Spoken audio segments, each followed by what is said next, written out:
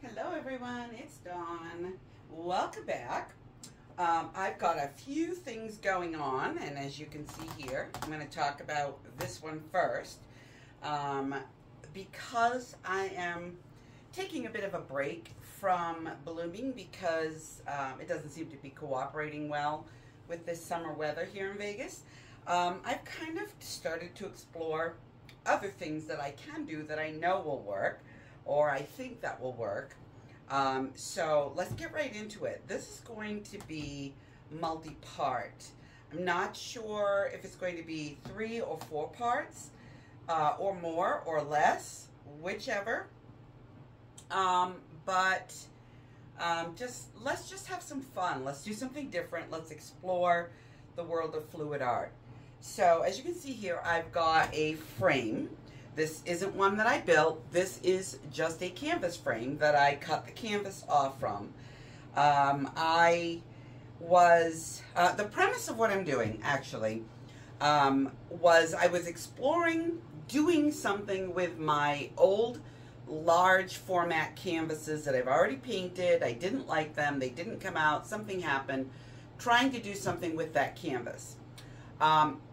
Because of the pouring mediums that I've used, it really is limited as to what will actually work, because if you bend or try to sew, hint hint, on a standard acrylic pour, the paint cracks, splits, peels away from the canvas.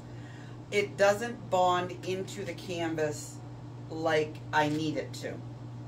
That being said, creating a pouring medium of fabric medium and acrylic paint does work because it does bond to the canvas. So I kept this. This is, I think, a 16 by 24, it looks like, maybe.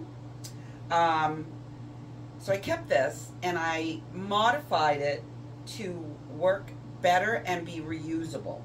So what I've got here, as you know, there is kind of a routed out lip that holds your canvas up off from the inside of the frame material, which makes it suitable for installing a support barrier that will support the lightweight canvas you're going to use. What I'm doing is experimenting with different fluid art techniques on canvas to create fluid art fabric. And I will say, as you can see here, this is already painted on. I've already tried it. It is working. So what I did was I got another big piece of acrylic from Hobby Lobby. This comes in a 2-foot by 3-foot sheet, and it's very flexible. It's quite thin. It's maybe a millimeter thick, but it does hold up. It is sturdy. So I cut a piece to fit inside of this frame, and then I took some duct tape and just taped it in place. And when I did that, I also, get that out of the way, I also wrapped down around the edge of the frame to protect the wood so that this would be reusable. That created a painting surface that is supported so that I don't have to staple my canvas in place. I can just use push pins just basically to reattach it. So I've cut a raw piece of medium weight unbleached canvas. I've left myself a couple of inches on each edge so that I can wrap around and attach it. The push pins are just your regular fluid art push pins, the smaller version, not the giant ones, because those are really hard to push in. So basically, you're just going to wrap the corners kind of neat, just like that. So the first one's the easy one, and then tack it in place with a push pin. And then when you get to the next corner, you're going to give it a little bit of a tug, just to stretch that canvas a little bit, and make another neat little corner. and hold it in place with a push pin. When you do the other sides, you're kind of pulling around as you go.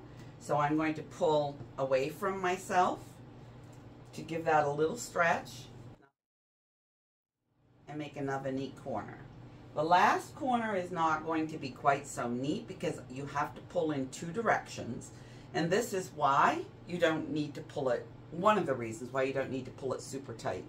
So I'm just going to kind of get that lined up and then pull a little bit in both directions. And like I said, this corner is not going to be as neat as the other three, but it works. And then just tack it in place. This is twofold. This gives you a lift to handle your canvas with once you painted on it.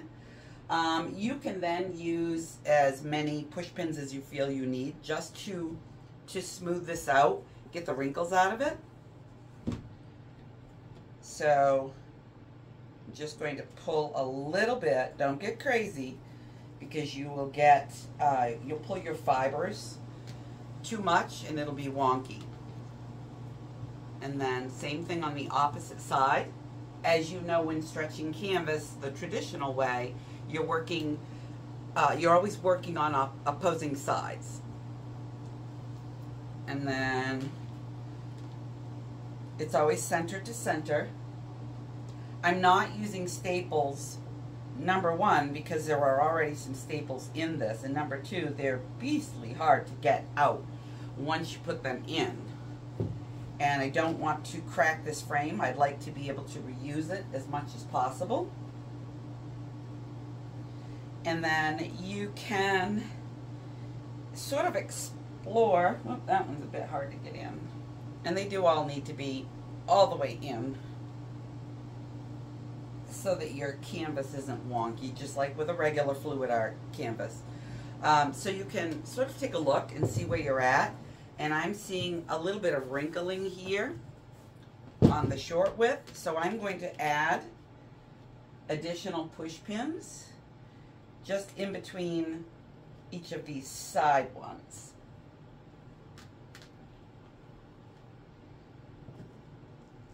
Just like that.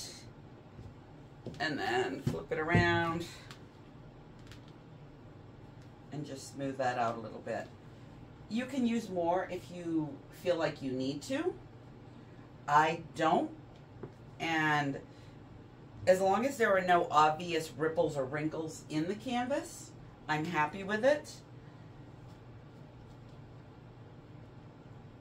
Ugh, these are hard to get in.